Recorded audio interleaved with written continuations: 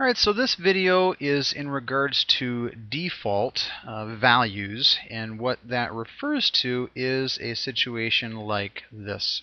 And Castrol is kind of notorious for this, but basically what happens is if a manufacturer does not provide the data for one of these specifications on their spec sheet, then I have inserted a default value in place of it so that there can be a quality score calculated.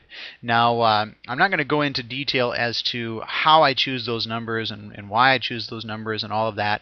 If you need assistance with that, please click on the help button up here, and you can read the article that discusses the scoring and ranking of oils and the default values. There's an article specific to default values and how I choose them and that sort of thing. The only thing I really wanted to show you in this video is how to recognize them. And the way to know that you've got a default value is if it's in red. Any of these red values are default values. It means that the manufacturer did not provide that specific piece of information, and so therefore I have used a default value. Now, the only time when an item might be red when the manufacturer did provide the data is if the data they provided is identical to the standard default value that I use for that viscosity. So in other words, I choose to use 150 for the default viscosity index for a 0W20 motor oil.